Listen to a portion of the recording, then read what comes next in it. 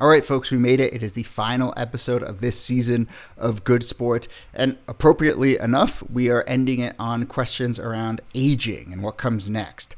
My name is Jody Avirgan. I'm the host of Good Sport. I am also someone who is, like all of us, getting older, but I don't know if I feel so good about that. The body starts to hurt. I can't play sports at the level that I used to. So that is really the thing we're exploring in this episode. We talked to some athletes, much better than I am, about what it means to retire, what it means to find something new, what it means to evolve and age and really grow as we get older.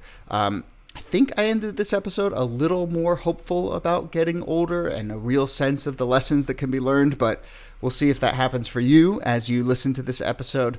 Anyway, take a listen. And of course, if you want to find the other episodes this season from Good Sport, you can get that wherever you get your podcasts. And if you've been enjoying this season of Good Sport, please do spread the word, tell a friend, post on social media, do whatever you want. All right, here we go. Take a listen. This is Carli Lloyd, 4-time Olympian, 2-time World Cup champion, a legend of U.S. soccer. There's this picture of me after we lost to Canada in Tokyo 2020. It was a really bad game played by our team, and I just had a moment with myself on the field. In the photo she's talking about, Carli's sitting on a ball in the middle of a field. Her head is in her hands. She's staring down at the green grass in front of her. There's no one else in the picture. No spectators, no teammates. It really looks like Carli's alone and in despair. I was upset. Yeah, I was pissed. Most people who saw that photo were probably thinking, oh, she's just really upset. The U.S. lost in the semifinals. They're not going to get a shot at the gold medal. But there's so much more going on there that we didn't know. Yeah, that was me just having a moment, just reflecting that this was my last world event.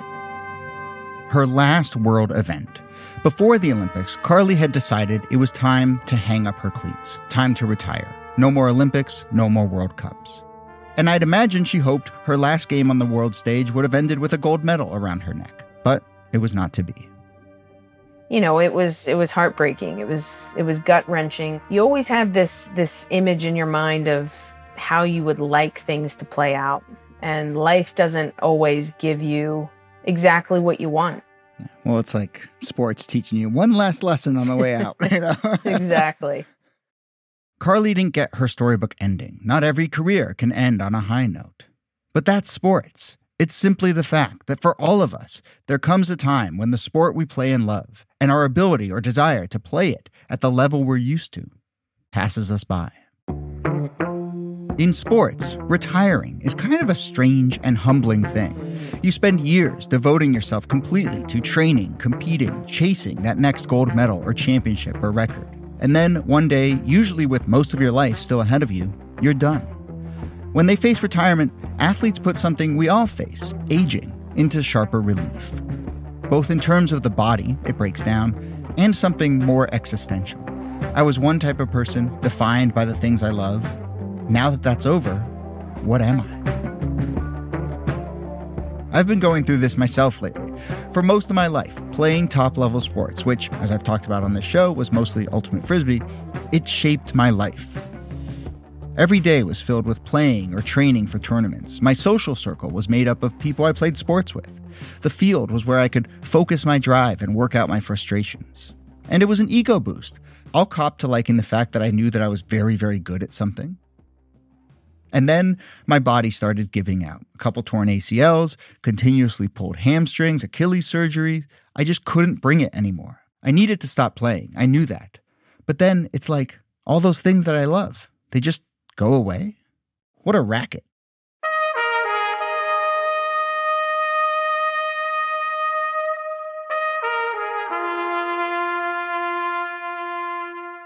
My name is Jody Avirgan, and this is Good Sport from the TED Audio Collective. This episode will get some guidance from athletes much wiser and much more accomplished than me who faced this change and found their own answer to the big question, what comes next? I promise this isn't just a therapy session. You'll meet some great athletes. You'll learn something too about how all of us, athletes or not, can think about aging and the years ahead with a little more insight and a little more optimism. So, what comes next? Well, for one, the show's theme music, and then, more podcasts.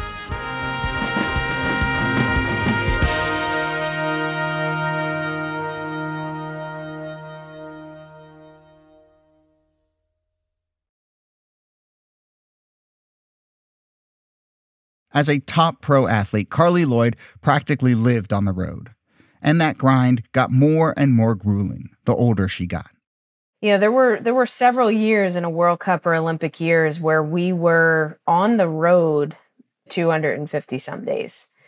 And I definitely felt it getting tougher and tougher the older I got. Tough to be away from home, leave my husband, and not really see my family and friends. And I'd come home for short little window breaks, and I'm trying to cram everything in a week or 10 days. It's tough. But at some level, it's like the highs are worth it to put up with the 12 hours a day of grind and BS. I would do it again in a heartbeat. I would sacrifice everything for it. You can't do what we do and what players do on the professional level if you don't have that sense of commitment and willingness to sacrifice. I asked Carli if she felt like she had to give up any semblance of a normal life in order to play at that highest level. I've asked myself that. I've thought about it. I think that there's a very small percentage of people that get to the professional level, and then there's an even smaller percentage that are up on that peak, on that mountaintop, alone for the most part. I had to be that extreme. Carli lived in that extreme almost her entire life, but now she was in her late 30s. And for any athlete that age, you inevitably ask, every season, is this going to be my last one? It's one of those strange things about retiring from sports. You make this huge life transition pretty early in your life, way before most people consider their careers over. And it can be hard to know when to call it quits. Sometimes it's a coach forcing you out. Sometimes it's an injury. Sometimes you don't have what it takes. You're slowing down and you're not performing well. But Carli never wanted to get to that point. She wanted to choose for herself when to walk away. I always wanted to dictate my ending. I always wanted to be the one to decide when I was going to hang up my boots. And I'm very grateful because there's not a lot of people that get to do that. After the Olympics, she played a few more games. Her last match with the national team was in Minnesota. The stadium was full of people chanting her name, holding signs that said things like, "Thank you, Carli," and "Happy last game to the GOAT. We'll miss you." The stadium was electrifying. The only complaint I had would maybe have to played a few more minutes, maybe come out with like 1 minute remaining in the game, maybe banged in a goal. Yeah. But everything else was picture perfect, and I was able to take everything in. I was able to listen to the crowd, to look at all the posters around and the people cheering, and be in that present moment. When Carli came off the field, she hugged her teammates, took off her cleats, and looked into the stands for her husband, Brian Hollins, her high school sweetheart. She had a surprise for him. Probably my most favorite part of that moment was being able to take my jersey off and show my husband the Hollins jersey that I had on my back, because without his support, I wouldn't have been able to do all that I did. And now, about a year since her last game, Carli has found her answer to that big question of what comes next. I'm a normal, everyday human now. I weed. I just pulled some weeds right before this. Oh, come on. That's what comes after a Hall of Fame career? Weeding? But really, Carli says that since she walked off the field, her days have been filled with lots of things that give her meaning. Some new business ventures, a little media work, and time with her husband, who's a professional golfer. There's no uber competitive drive there. I'm picking up a sport because it's something that him and I can play together, and it's good exercise, and you can play it for a really long time, and it's fun and it's challenging. As zen as Carli is about her next phase, I did ask her about one thing I've struggled with, something I suspect she struggled with too: motivation for working out. For athletes, workouts are absolutely critical. It's a cliche, but what separates the best athletes is how hard they train. The training gives you purpose, confidence, steady improvement. But you're always training for something, a big game, the next tournament. But now, if you're no longer playing a sport, it's like you're supposed to just work out to work out. To me, that feels really unsatisfying. Before I was retired, I thought about this, and I remember having conversations with, people about it. And I'm like, it's going to be easy. I'm conditioned to run and work out. I've always dedicated myself to that, and I've become kind of addicted to it.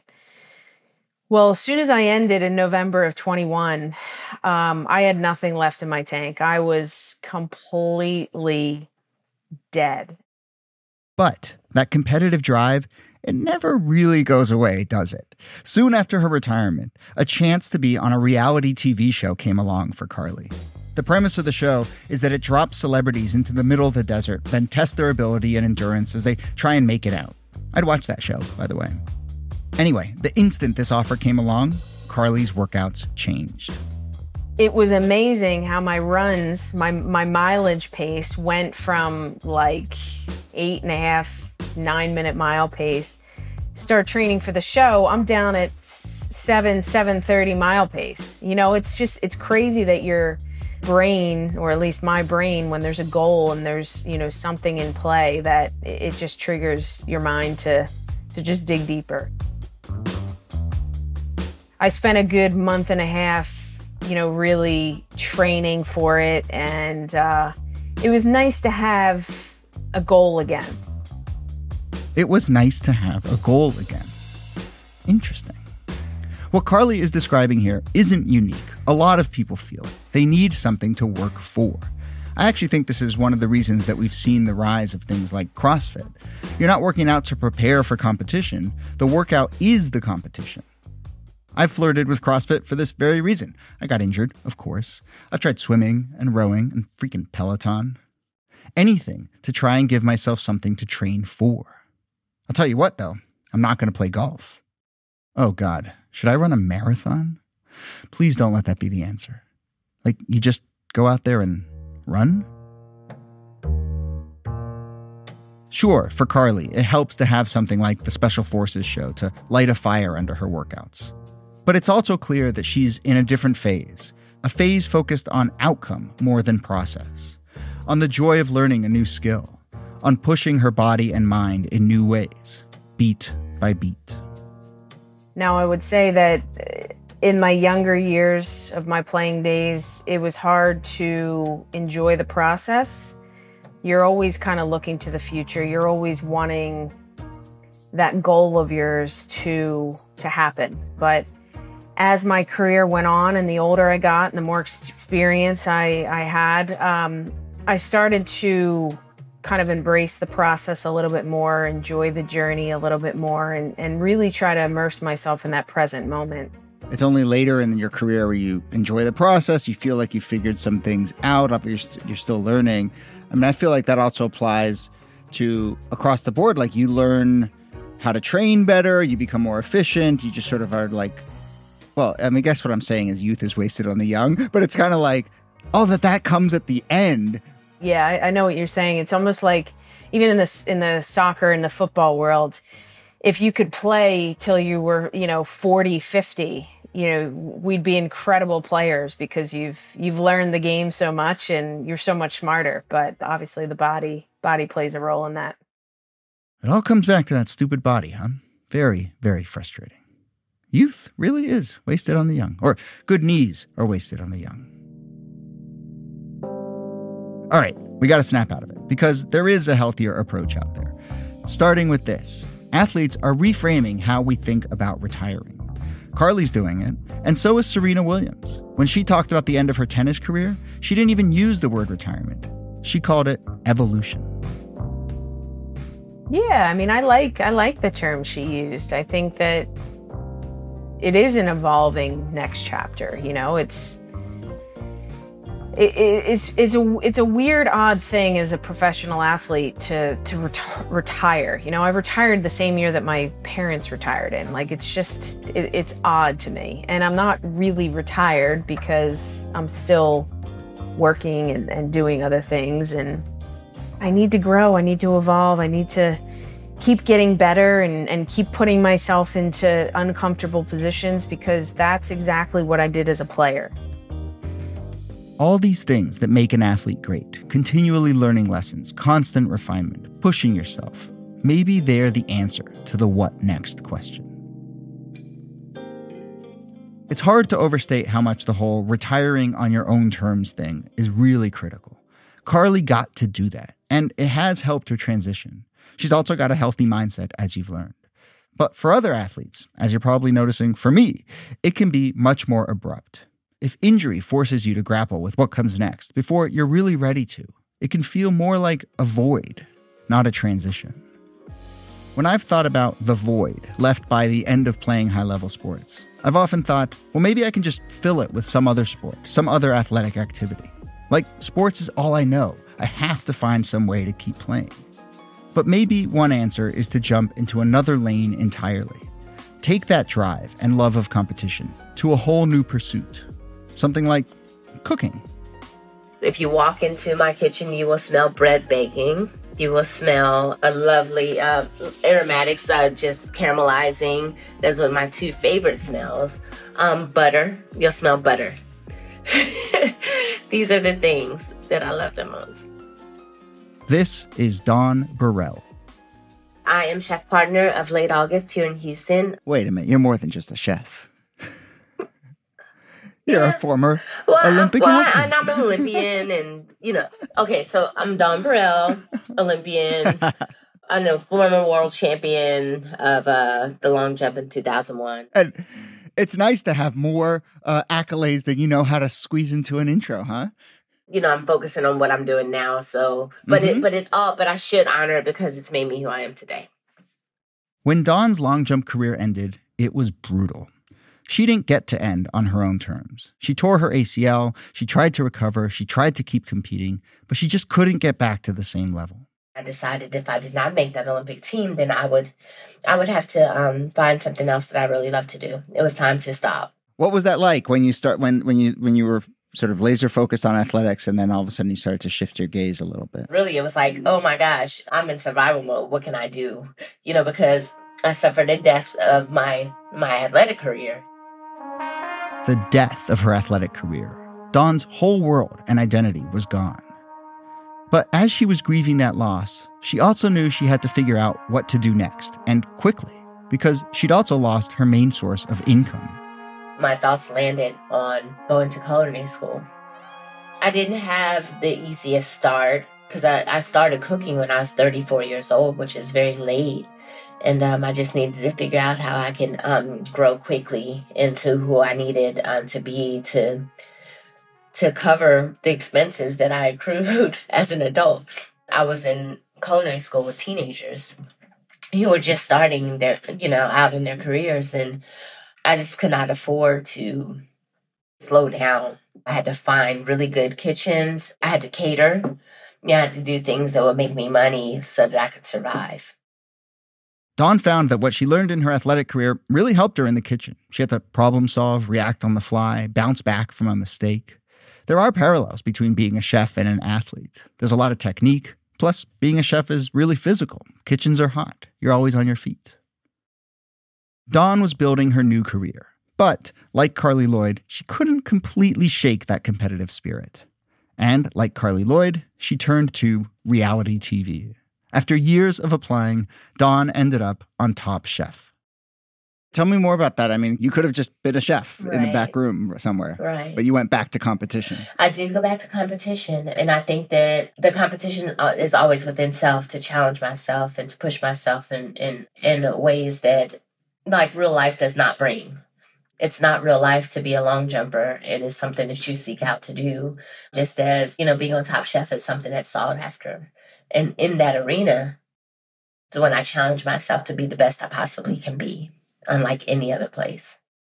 On the show, Dawn was known for being fiercely passionate and competitive and sometimes setting the bar a little too high for herself, which Top Chef fans will remember meant that she didn't always get the plates out on time. She'd make this complex, amazing dish and then just not have enough time left to get the sauce on the plate for that one judge. She competed on the show the way she competed in the Olympics, going for it. And she did. She made it all the way to the finals. To me, this all seems like what Serena called evolution. Always pushing for more, a new record, a new personal best. And if you can get on a reality TV show, I guess that helps too. And now, after Top Chef, Dawn is still setting the bar high, really high. For this next concept, I would love to win the James Beard Award. And I want to... I mean, I wouldn't be mad if I was on the Michelin spectrum. That I can't say that that's necessarily been my goal, but it would be nice. Over the course of a decade, since she retired from long jump, Dawn strikes me as someone who has finally figured out this thing that I've been grappling with. Though I will say it's kind of comforting that she didn't immediately feel okay about her long jump career ending. She did mourn it. She struggled. One more lesson from Dawn. I asked her if, when she first retired, she'd considered doing what some athletes do. If you can't compete at the highest level, you compete at a different level. In her case, that would mean the Masters circuit. Long jump, but, for old-timers. That was not for her. I mean, there would have to be that complete transference into something else, because my mindset then was that there was no way that I would be interested in competing in Masters, because it would no longer be my job. It would then be a hobby. But now that Dawn has satisfied that need for competition with her cooking career, it's actually put long jump back in perspective. Now I would like to compete, but that's, I have kind of recovered from the death of my career as an athlete. But I still have athletic drive. And so I look at the seniors like, oh, I would like to do that one day. Maybe when I'm 60 or 65, I'll get back out there. Yeah. What are the things about that you most miss with a little bit of distance? Propelling my body into a pit of sand. I love that. It feels like flying. There's something about that velocity that I just love so much, and I miss it. If Carli's advice can be summed up as enjoy the process, take it one day at a time, then Dawn's is you might have to try something totally new, and it might take time to be okay. Evolution isn't an immediate thing. But here's where I'm still stuck. As wonderful as these perspectives are, the fact is, when you end one chapter and you move on to another, when you evolve from one chapter to another, you're still losing something you loved, right? As you continue to get older, you still have to say goodbye to more and more. And that, at some level, still makes me sad, mad even. And folks, I'm talking about more than just sports here. It's aging in general. I don't think I've evolved to where Carli and Dawn are. After the break, I get some professional help sorting through these very grouchy feelings about aging.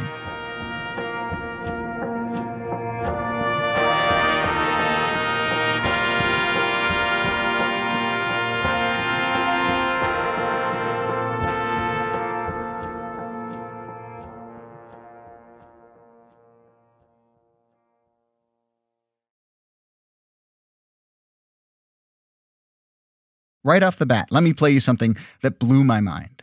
This is a piece of insight that changed how I think about getting older. Aging is so individual. And actually, the truth is the older we get, the more unique we become, the less like other people we become. I'd never really heard it phrased that way. Yeah. Yeah. Yeah. It's cool to kind of realize that nobody can have the life that you've had, with all of the nuances and all of the, specific events and things that you've experienced. This is Tracey Gendron. She's a gerontologist and the director of the Virginia Center on Aging. She hates the way that our society talks about aging. All that you're only as old as you feel or you look great for your age type stuff. I'll tell you, my personal hell is actually the birthday card aisle anywhere. That is some of the most ageist bullshit that exists. I laid out my story to Dr. Gendron about how I devoted my 20s and 30s to Ultimate, and now I'm hitting my 40s and I can't play the same way anymore. How I feel washed up and I'm facing the void, and a lot of it just really bums me out. You know, the kind of stuff you lay on someone when you meet them for the first time. And so I wonder if any of what I just said, resonates in whatever way to the work that you do. Absolutely, it does. And I think there are a couple aspects to it. We tend to think of aging really as a process of decline, and we tend to really focus on the losses that we experience as we age. But the truth about aging is that while loss is one component and the way that we age in our bodies is one component, aging itself is about simultaneous loss and growth. Aging is not just biological, it's psychological, it's emotional, it's social, it's spiritual. So we could just as much say, yes, now you're in your 40s and you can't do or perform the way that you could before. But I could also ask you a question like, well, Jody, what are some things that you really like about yourself better now than you did 10 years ago or 20 years ago? How have you grown? What have you learned? How are you more comfortable? Turns out, as we were doing the interview, I kept being reminded about something that I do now that I didn't do 10 years ago. Parenting. Sorry, 1 second. Oh, shoot. My daughter now has come in with an iPad. Oh, boy. 1 second. Nola, you got to have the headphones on, remember? My 5-year-old daughter kept interrupting our interview. And yeah, she's wonderful. I love her to death. And yeah, children, they keep us young, yada, yada, yada. But a child can't heal my hamstring or make me dunk again. But I will say, this idea of loss and growth, balancing each other out, it really is the key. And then we're not so caught up in, well, aging is just all of the losses I've had. I appreciate that answer. And I think I've been asking myself some of those questions. And certainly I think I've grown in some ways. And I don't want to just be the, super driven, myopic, probably not best friend and boyfriend, that I was in my 20s. Right. But I will say, to be a little grumpy in response to your very nuanced point, all of the things you've said, which is, okay, yes, you're losing something, but look at all the other things you've gained. That still at some level to me strikes me as concession. And so I wonder how you talk to someone who's as stubborn as me about I think it's being upset about getting old. I think it's a great point and a great question, but I guess my challenge would be, but we experience that at all different stages of our life, anytime we transition. I mean, if you think about even just graduating high school and moving on to what's next, graduating high school is a loss. It's a loss of some structure. It's a loss of friends that you had and a certain way of life that you had, but we don't talk about it that way. Yet it's just as relevant that we had to adapt. We hit all of these transition points at multiple ages in our life, but it's not until we get older that we really start to mourn it in a different way. And it just becomes all about, no, aging just sucks. And yes, be sad about what you've lost, but turn it into, well, what now? Continue to ask yourself kind of future-oriented questions and to see that your aging in and of itself isn't, the problem, can be really constructive. Yeah. Can you talk a little bit more about that, asking future-oriented questions? Because I do think there's more of this sense of let me look back at all the things that I still want to hold on to and find another thing that will check all those boxes. Let me do a census of the past. But you're saying it's more about looking forward. Definitely. Who are you right now and who are you continuing to become? Part of what I would suggest athletes should do who are really focused is just to probably think early about what comes next for them. And I mean, just like a reflection in kind of the back of your head. What are my interests outside of this?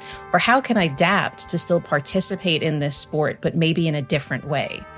Maybe move to either not so competitive, but more rec-based, or maybe move to coaching, or whatever it may be. But thinking that, we're going to have the expectation that this is not where I'm going to stay forever, and planting the seeds in my own mind of what might come next. Some athletes approach what comes next a little differently. Instead of not competing anymore at all, they do it at a different level, with a different bar for success. There are long-distance runners like Olympic medalist Dina Castor who still get out there and race, even though they know they're not going to win a medal anymore. But why not run anyway? There are 90-year-olds who run triathlons and 70-year-olds who compete in ultramarathons. It seems like there's two paths. You find an entirely new pursuit, or you get comfortable with shifting your expectations. Is it kind of like find a new bar or lower, or change the bar that you're looking at? Do you have thoughts on either of those? I bet you can guess my answer. It depends on the person. It really does. I don't think either one of those is right or wrong. And I think both of those could actually be a really healthy way to adapt.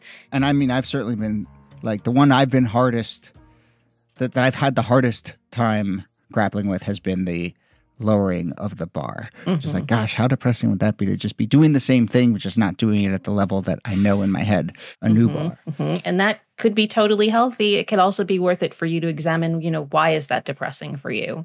I'm doing a whole podcast episode. I'm examining. Start to challenge the internal dialogue that you're having and how you define success. Start to challenge the internal dialogue and redefine success. Dr. Gendron is talking about aging here, but that's advice that could apply to any athlete. The best athletes are continually challenging their internal dialogue. They work on self-talk. They work on staying in the moment. And they're continually redefining success. It's not just about wins and losses, but it's how you go about practice, training, your diet, the mental game. Sports gives us a framework in which to do all these other things that are probably good for us anyway, that will make us healthier and more well-rounded people. And the flip side, not controlling your emotions, not staying in the moment, not being purposeful about the process, it can be really bad on the field and as you walk away from sports. There's been research for decades as to why this matters. There's this amazing study that shows that people who embrace their own aging live 7.5 years longer than people that fear their aging. 7.5 years is a really long time. In that particular study, it was a longitudinal study, which means they followed people over a couple of decades, and they asked them questions not only about how they felt about their own aging, but about their health, about their lifestyle, about all kinds of things. The researchers found that how people felt about their aging had more of an effect on longevity than things like wealth or loneliness or functional health. So the 7.5 years was an effect that was above and beyond some of those things. That's what makes it so powerful. In your best guess, what is the thing that is so powerful inside of that kind of thinking? So, I think what ends up happening when we carry stress around, and this could either be emotional or physical stress, it takes a toll on our body. And I think that when we walk around with anxiety and stress about aging, we're more likely to actually manifest the very things that we fear. So if we think that aging is all about decline, if we think it's about memory loss, if we think it's about loss, we're going to feel the physical effects of that in our bodies. Plus, we're then kind of putting ourselves more at risk for the development of those things, like depression, like memory loss. The mind-body connection is very, very powerful. So it's like a self-fulfilling prophecy that we can actually manifest these things just through our attitude about it. This all does make sense to me. Like, if Carli was so bummed about turning 40 that she decided not to try anything new, she wouldn't be out there working on her golf swing or weeding or training for a TV show. She's pushing herself, and clearly Don Burrell is too. And so am I. If I'm being honest, this show is a little bit of that for me. I've never really written or spoken about myself in my work before. I'm trying to open up, trying something new. Thanks for coming along for the ride. And I am changing, I see that. For a while, I was so worried that I'd be stuck in time, my personality and worldview trapped in the amber of the last day I played sports at the highest level. But of course, I'm different now than I was a month ago, a year ago, a decade ago. Since we talked, I've been thinking a lot about what Dr. Gendron told me, about how we become more and more ourselves as we get older. Actually, I'd been thinking about it so much that I brought it up with Carli Lloyd. And then she was like, listen, every day of your life, you become more unique from everyone else. I was like, what? She's like, yeah, you are accumulating every single day. The older you are, the more unique you are from every other person. That's Like, amazing. oh my God. I love that. Yeah, it was great. That's a great perspective. And for the 34 years that I played soccer my entire life, I just grew so much as a person. And I'm forever grateful for this sport and to have been able to play for so long, because there was no greater teacher than being immersed in all that I was immersed in. And that's really the heart of it. No greater teacher. If my love of sports, the whole purpose of this show, is based upon the idea that sports has a lot to teach us about the real world, well, here's the real world. Time to take what sports taught you and put it to work. Experiment. Start a new chapter. Focus on process more than the goal. Learn from your losses. And don't forget to stretch. Definitely stretch.